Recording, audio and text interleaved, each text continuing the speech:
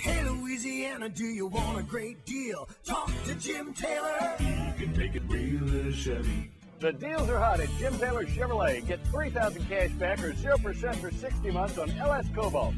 Get $3,000 cash back or 0% for 60 months on Malibus. And get $5,000 cash back or 0% for 72 months on all 2010 Silverados. Come to Rayville for a real Jim Taylor deal from your #1 Chevrolet truck dealer in Northeast Louisiana.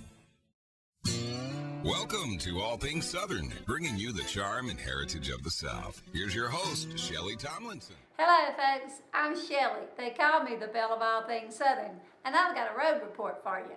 So have a seat and let's chat. I had a great time recently visiting with the Red River Queens Book Club in Shreveport, Louisiana. The fellowship was warm, the food was fantastic, and the stories abounded. Exactly my type of evening.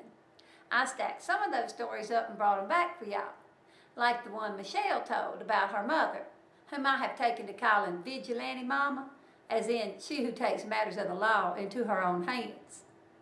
Michelle grew up in a charming little community outside Shreveport with plenty of neighbor kids and cousins for playmates. It was lovely, unless you counted the neighbor with the vicious pit bull.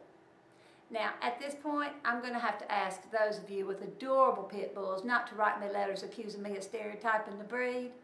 I am sure that your pit is Prince Charming, but this canine was junkyard dog mean.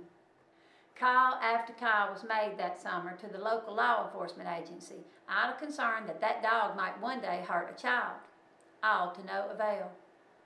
But never fear, Vigilante Mama to the rescue. Michelle's mother took a broomstick, y'all, and duct taped a butcher knife to the end of it. I'm picturing it looking something like this. Then, weapon in hand, she would lead her precious offspring past that snarling pit, jugging it at him in a make-my-day attitude. Now that story pretty much ends here, as Mr. Pitt never did get up the nerve to go there. However, it does remind me of another home-cooked weapon that my own papa insisted I have with me on my first ever book tour.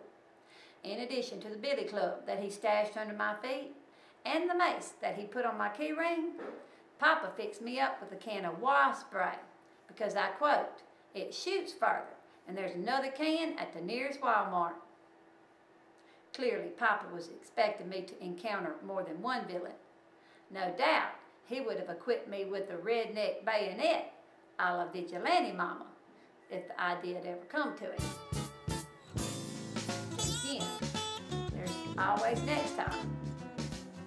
Y'all have a great big day and come see me. That's allthingssouthern.com, and this is Shellie with Hugs for All. I'll just be here practicing my jug. Jug. Very good word. Southern word. Jug. Don't know if you'll find it in the dictionary. You could ask Jeff Foxworthy about it. He might know something about jugging.